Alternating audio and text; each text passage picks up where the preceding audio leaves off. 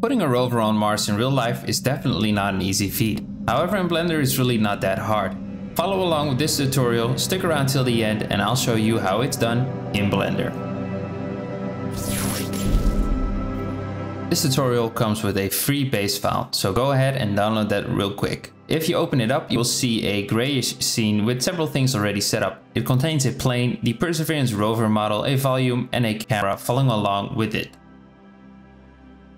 The wheels are also animated using the same basic driver system I used in my previous video. It also has a setup mist pass with these distance settings included. Now we're gonna start off by adding in an HDRI, and I have this Perseverance 4K HDRI, which was created by actual footage from the Perseverance rover. And it was turned into an HDRI by a Redditor, and I've put the link in the description for you guys. Now let's head on over to the shading tab, and in here we want to make sure that we are in the world view, and then select our environment texture and hit Ctrl T. This is a node wrangler add-on function, so make sure you have the add-on enabled.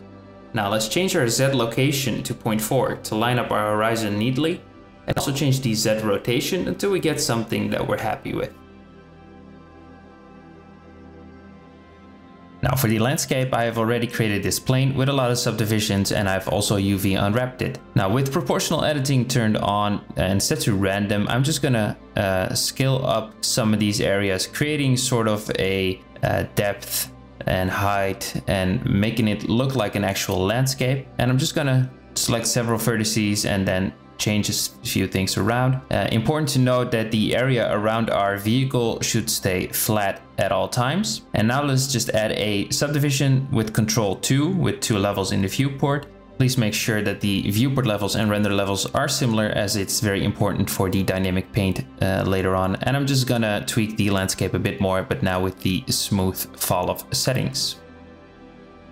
Gathering rocks is really easy. First of all, we are going to take our plane, our landscape, and we are going to generate a weight paint map. So let's head on over to the weight paint, and I'm just going to paint everywhere except for right around our rover here.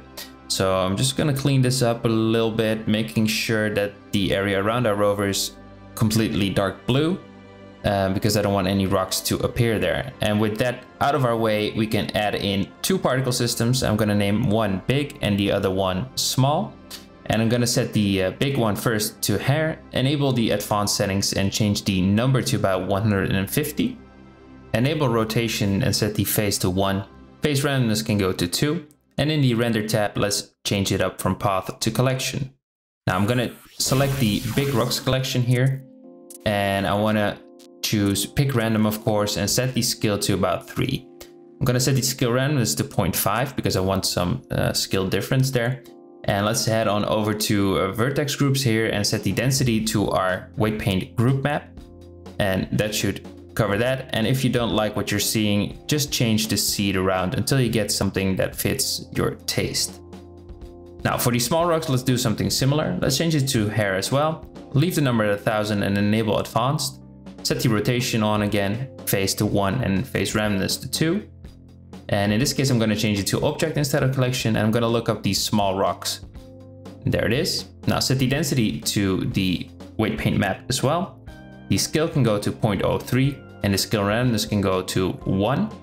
And now I want to enable interpolated children because I want way more of these small rocks, which I'm going to set to 30 in both viewport and render levels. And now we should have a bunch of rocks everywhere. And I just want some more around the rover, so I'm going to change our weight paint map here. So going back in there and just painting a bit more. And let's just set it up something like this. And I think this is fine.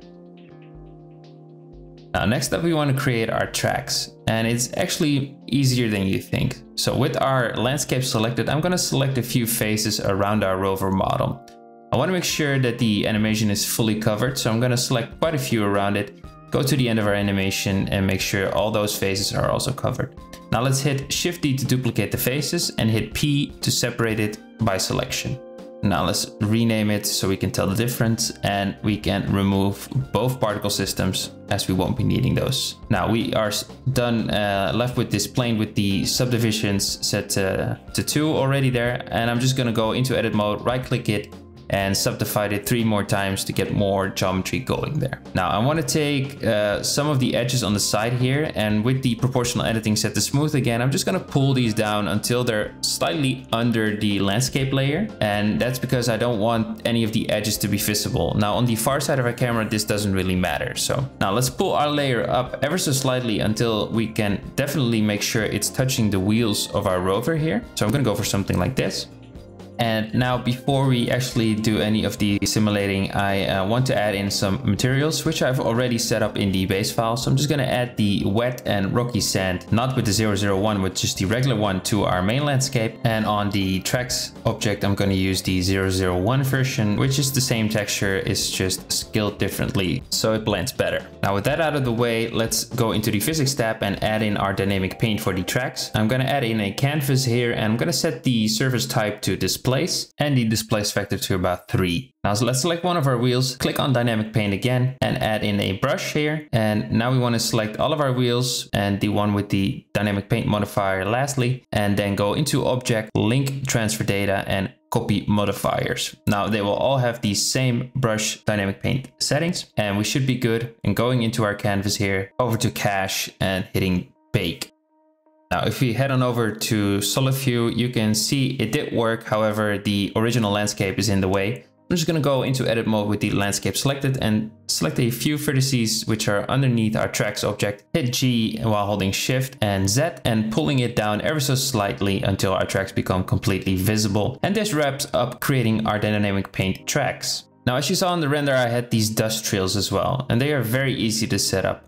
So let's start off by adding in a plane. So Shift A and add in the plane object. I'm going to move it to the smoke collection, which I already created. And I'm just going to name this thing Smoke Sim or something similar to that. Now let's go into solid view real quick, and with proportional editing turned off again, I'm going to move the plane and sort of line it up to the back wheel of the rover like so. Now I'm just going to pull this up and rotate it, scale it along the local y-axis, and I'm just going to set it up so it sort of aligns with the back of the wheel and has a nice angle as to which the particles can emit from. So something like this, making sure it's not in contact with the wheel, and it should be good looking somewhere like this. Now I'm going to parent it to the main body, so select the main body as well and hit Ctrl P to parent it.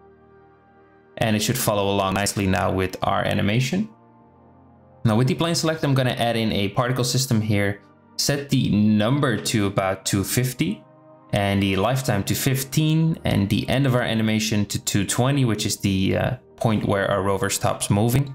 And I'm going to go and set the rotation on there. In the render tab, I want to set it to object, and as the object, I'm going to choose the smoke puff object, which is just a basic image as plane imported image of a smoke simulation, basically a little cloud of dust which I made for you guys. And I'm going to set the scale to 1 and the scale randomness to 0.8. I'm actually going to decrease the scale to 0.8 as well. Now let's play this back and you will see that all the particles are falling down, which is not realistic because dust should be floating upwards or at least moving around a little bit. And we can easily fix this by going into the field weights and setting the gravity to -0.1. Now if we play this back, you will see the particles rise up ever so slightly, creating way more realistic effect. And now if we increase the lifetime randomness as well, we will get a pretty good looking and realistic result, as you can tell in the rendered view. Now I want to disable the emitter in both render and in viewport display, so you won't be able to tell it's there. And now it won't show up in our renders as well. That is one of our smoke sims done. And we just need to duplicate the plane. It will automatically copy along all these particle simulation settings. So just duplicate it around and make sure it lines up with all 6 of our wheels. Should be easy enough. And now if you play it back, it will be automatically following along with our animation, creating dust trails on each of these wheels, making everything look way more realistic. Now let's render out a single frame so we can take that into compositing. The compositing for this scene is already set up in the base file, so I'm just going to walk you guys through what I did to create the final look here. First of all, I took the mist pass, which is this one, and I put it through a color ramp with a brownish and blackish color and mixed that with a mix RGB node with the original image, with the factor creating this extra haze in the distance there. I set it to a low factor so it's very subtle. And I also did the same, but in reverse, to create a darker foreground with a low factor set in the mix RGB node again as well. Now I added the color balance for just some extra color, the RGB curves for more contrast, the glare node to get a nice fog glow around the light on our rover, and finally, of course, the lens distortion node, creating a bit of dispersion and distortion to make everything look more realistic.